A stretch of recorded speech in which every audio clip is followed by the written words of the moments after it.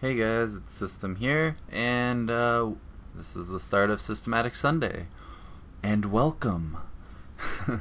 So, I found this game when I was trying to get a whole bunch of perks and attachments for all my guns. And it's a pretty weird setup. More or less because of the fact I'm using sitrep, and that's not a very used perk, so that's why I find this interesting. And the red dot on the AK-47 isn't the best, but I had to get holographic because I have to allow you guys to pick that. So this came out of it, and it was a pretty good match. Drop shots for the win.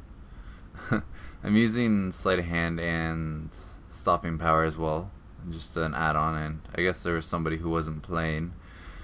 And I think this part was actually pretty intense, because I get stuck in this little corner area soon enough. So yeah, not that corner, this one, and people are just popping around, and I'm already on my 7-kill streak. And I go to call it in, and we're all good. So we wait here for a bit because you see the top left hand corner, which is a Scrambler Pro, so somebody should be here soon. And ta-da, there they are. And we're gonna... Oh, apparently there was somebody in this match who was working on, well, let's say most likely Cold-Blooded Pro, because most of my air support gets shot down, and I actually don't get a lot of air support kills. I think maybe 3 or 4 kills actually comes from air support. So, you know, what can you do except try and have an amazing match anyways.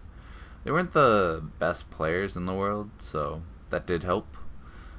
But like, that guy was obviously sniping, so a drop shot would destroy him. And look, my Pavlo's already down, I just called it in and stuff. It was actually getting annoying. I played in this lobby for a really long time, and to have my air support just shot down constantly, sometimes it bothers me, just because I guess if I got some extra kills for my air support, I probably could have had a much better game. You'll notice, I think, all of my deaths happen when I'm either reloading or switching my gun.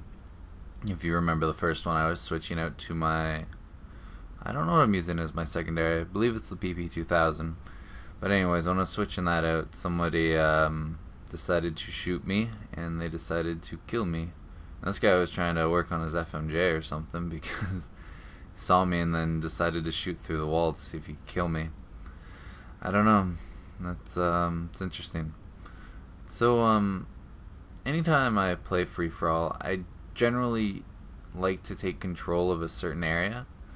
I don't always like to put on claymores and stuff, and basically use claymores and stuff like that to defend all my areas. So what you'll notice in some of my videos is I'll have a certain area, but I will run around in circles, because if I constantly moving, it's easier for me to patrol the area, and it's a lot easier for me to kill people, because if I'm just moving quickly, I have, as I've said before, I believe I have pretty good reflexes. So if I'm able to use Sleight of Hand Pro to my advantage and pick someone up before they can get me, and that was a sad death on my behalf, that was definitely all my bad. But anyways, if I can get people before they get me like that, then it works, because, you know, killing people first generally gets you more kills than them. Statistically proven. Oh, maybe I didn't reload on that one. I got a commando. But that's the end of those deaths. They're all completed. So let's go back to this shenanigans that we like to call randomness.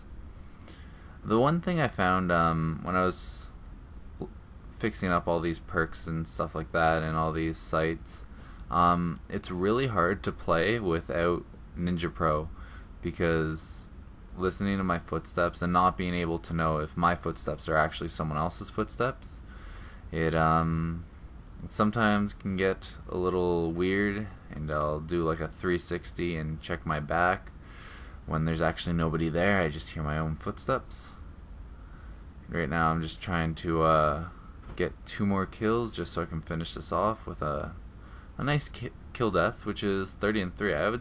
I would say 30-3 is a really good match for this setup. Like, yeah, the AK-47's a good gun, but using sit rep and sleight of hand, and people shooting down my air support, not people, person, I would definitely say this was a good match. So let me know what you guys think if you liked the match, and after this I'll give you what gun I'm going to use in the next video. And thank you for watching. I hope you enjoy Systematic Sunday, episode 1. Bye. So this is the next class I will be using in Systematic Sunday, and you guys can thank YouTube for it. And he wanted me to use the Mini Uzi with ACOG scope, the AA-12. I'm going to use no attachments because I don't have a silencer, a Marathon Pro, Lightweight, and Ninja Pro. So if you guys want to make a class, then just put it in the comments. I forgot to update the little template before my last video, so now in the video there will be a selection for equipment and what type of special grenade you want.